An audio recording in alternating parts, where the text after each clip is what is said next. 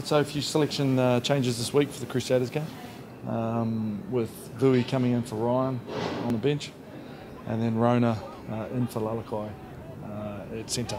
Well, I've decided a couple of games ago that I'm going to rotate my two halfbacks through this New Zealand period to give them both an opportunity to not only get the best out of both of them for those games, but then both are really pressing for national honours, so I want to give both those opportunities. Nick's such a competitor. I think the chances he's been given when he comes on, you can see the speed at which he wants to play the game.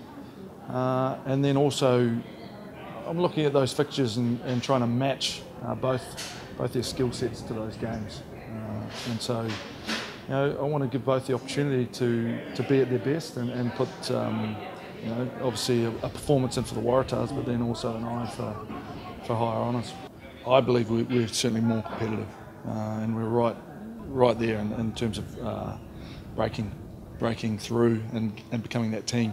We're all year bemoan the fact around our ball control, and we continue to lead the stats with turnovers against a team who are very good at breakdown, and so a lot of our improvement areas is around that, making sure that because we want to play positive rugby, we can make errors and trying to reduce those. We know Israel's in that final contract period, and I'm sure he's having discussions with a number of people, and we're just really keen to keep him here.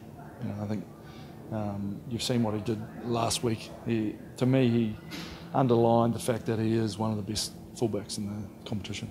We've had a lot of honest conversations with Israel around playing fullback or wing, and as far as we're concerned, he'll play where the team best needs him.